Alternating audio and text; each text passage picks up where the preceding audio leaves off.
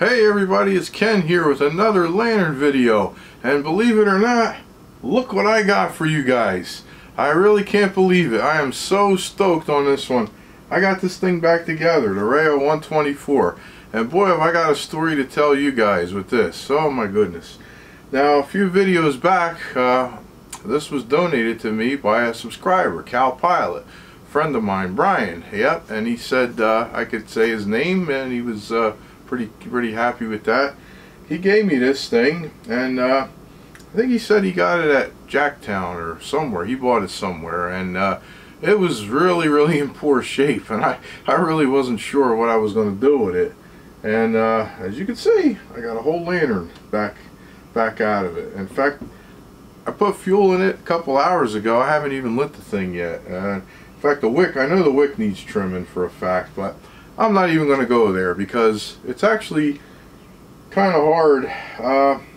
Yeah, I don't know where to begin, but I'm not, short end of the story is, as many lanterns as I have, this is my first type of coach lantern or old auto lantern as they call it, or whatnot. So I'm not really familiar. I'm not really too familiar with these myself. I mean, they're no different, you know, basically than any other lantern, except, well, the fact being that you have a hard shield mounted behind it. So when you normally service a lantern, the globe and the globe plate normally swings back out of the way, so you're able to access the burner, the cone, everything. This here, it's a little different. It kind of tips forward, but still doesn't really give you good access to things.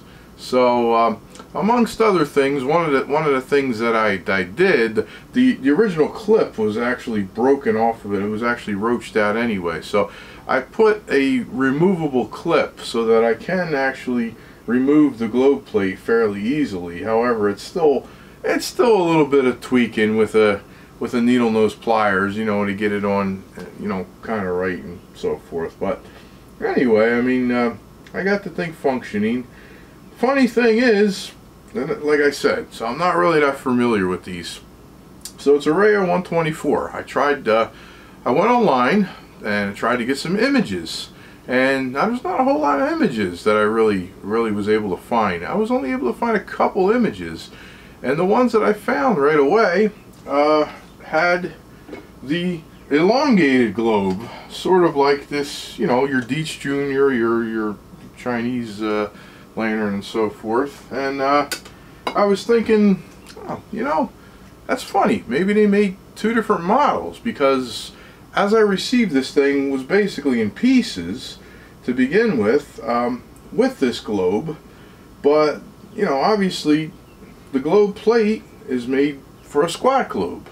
The chimney is made for a squat globe. Obviously, you know, when you have these other types of lanterns, you have a more, you know, you have a smaller diameter globe plate, you have a smaller diameter chimney, because it's a smaller. So I thought, well, you know, maybe they made two models of these. So, you know, like I said, short end of the story, after I put this thing all back together, comes to find out, now I know why it was in pieces. Now I know why it was all apart. Now I know why I was missing the crown.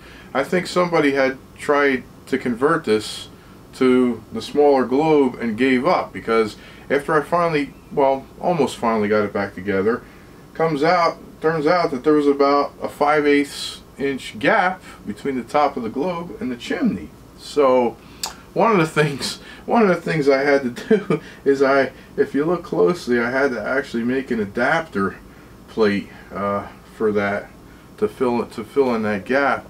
So in other words, it's kind of a Frankenstein lantern, but I really didn't want to spend too much on it, and I just kind of wanted to get it back to what it was originally. So but anyway, and you know, so we go along into the story a little further. But before we do, I'm really anxious to see if this thing even works.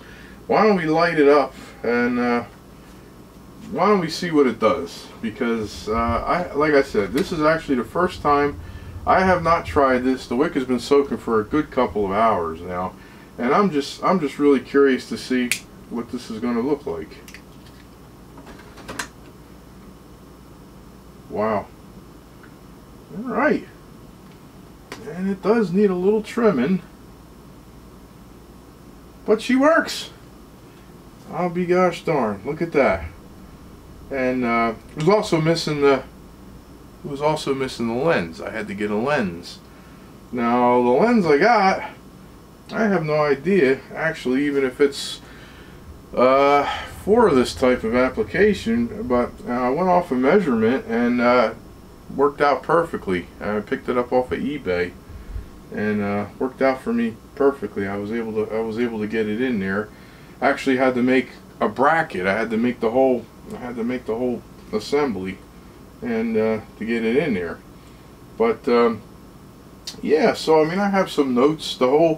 I'll post the pictures as I'm talking. The whole bottom was roached out. The bottom was roached out on the thing. It was like potato chips. I basically had to just go in there, remove the whole bottom, and then yeah, clean it up. It was all jagged around the bottom there. I'll give you some pictures of the new bottom, and we'll talk about it. And then shortly after I removed the bottom, the burner was seized in there too. So go to pop the burner out, and what do you know? The whole burner housing, the whole burner ring pops out too.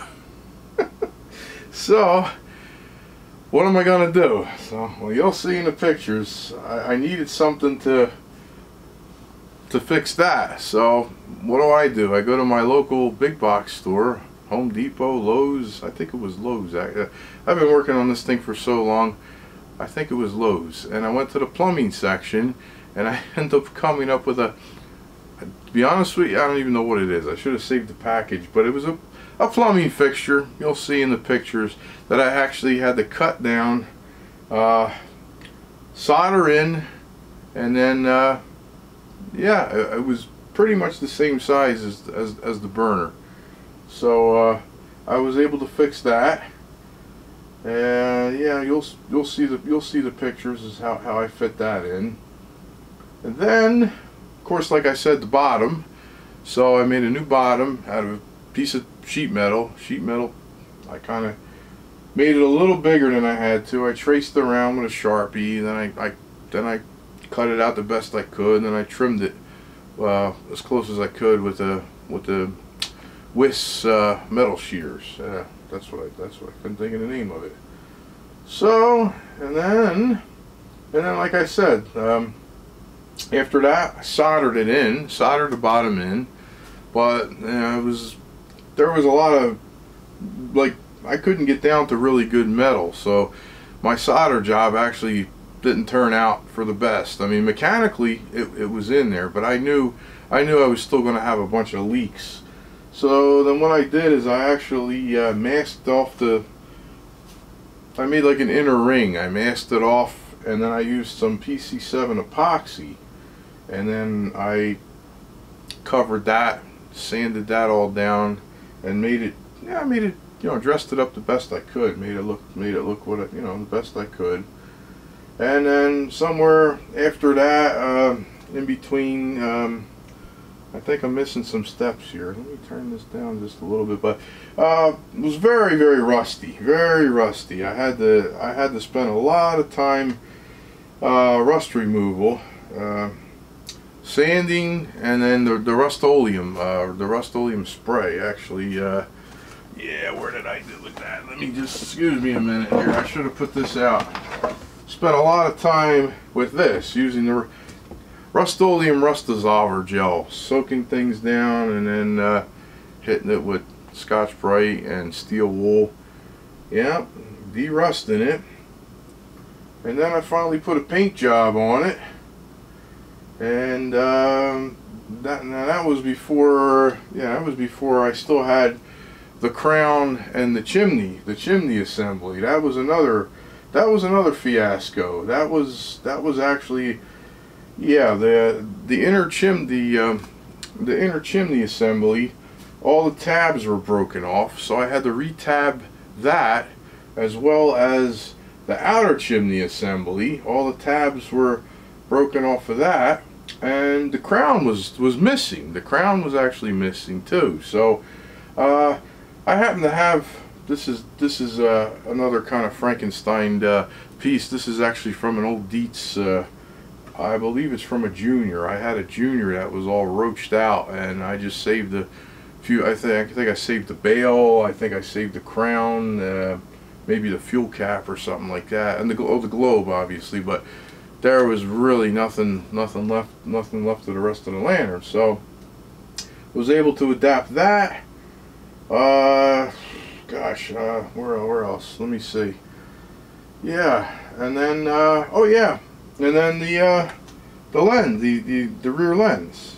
Right, I had to make the assembly for that. So yeah, so what I ended up doing is I ended up making a gasket, actually out of a 12 gauge Romex insulation. I pulled the copper wire out of a piece of Romex, slit the insulation down the middle as good as I could, and then I kind of made like a gasket out of that, glued that in, set the lens in there, and then I had to cut out a lens holder. I used another piece of tin with a hole saw, then I lined it up, marked the location of the slits, drilled those out, put tabs on it, soldered those in.